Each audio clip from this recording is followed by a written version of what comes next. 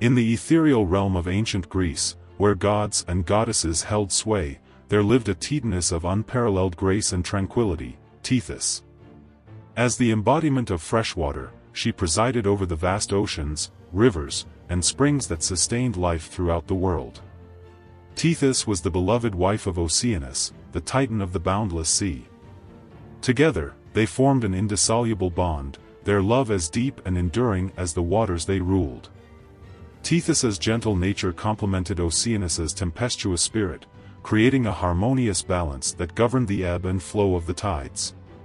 From their celestial abode in the depths of the ocean, Tethys and Oceanus watched over the mortal realm. Tethys's keen eyes observed the parched lands and the thirsty creatures that roamed them. Her heart yearned to alleviate their suffering, to quench their thirst and bring solace to their weary souls. One fateful day, as Tethys gazed upon the arid plains of Thessaly, she noticed a group of weary travelers struggling to find water. Their faces were etched with desperation, their bodies weakened by the relentless heat. Moved by compassion, Tethys descended from her watery throne and appeared before them. With a gentle touch, she summoned a gushing spring from the parched earth. The travelers gasped in amazement as the crystal-clear water flowed forth, quenching their thirst and revitalizing their spirits.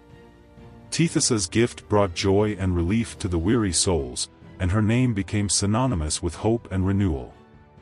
Word of Tethys's kindness spread throughout the land.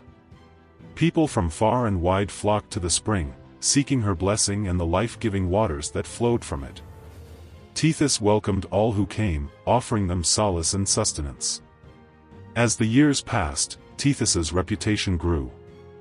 She became known as the Mother of Rivers, the source of all freshwater that nourished the earth. Her name was invoked in prayers and hymns, and her image was carved into statues and fountains, a testament to her enduring legacy. One day, as Tethys sat by the banks of the Nile River, she overheard a group of children playing. They were laughing and splashing in the water, their voices filled with joy. Tethys smiled, her heart filled with contentment. "My children," she said, "may these waters always bring you happiness and prosperity. May they quench your thirst and wash away your sorrows." The children looked up at Tethys, their eyes wide with wonder.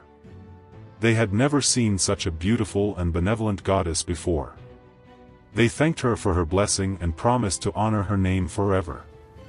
As the sun began to set, Tethys returned to her watery abode. She had spent the day spreading joy and comfort to those in need, and her heart was filled with a sense of fulfillment. In the twilight's embrace, Tethys lay down beside Oceanus. The sound of the waves crashing against the shore lulled her to sleep.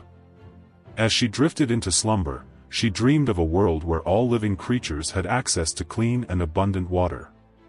Tethys's dream became a reality. Through her unwavering compassion and the power of her divine essence, she ensured that fresh water flowed freely throughout the world.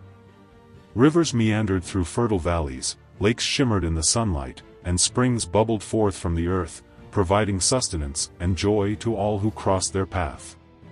And so, Tethys, the Titaness of freshwater, became a symbol of hope and renewal.